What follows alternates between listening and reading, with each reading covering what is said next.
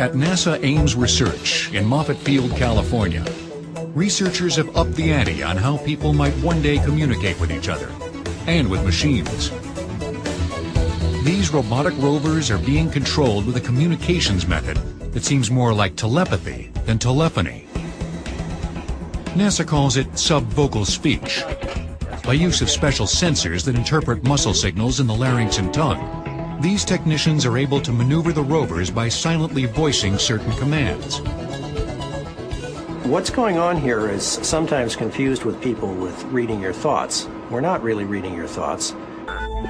A computer programmed to recognize the signals as individual words can then send those words via a wireless network to a machine like a robot or to a handheld device. I'm excited about the possibility that we may enable a whole new way for humans to communicate with their world.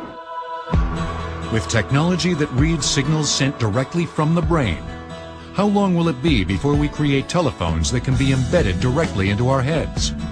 Would you want a cell phone implanted inside your tooth?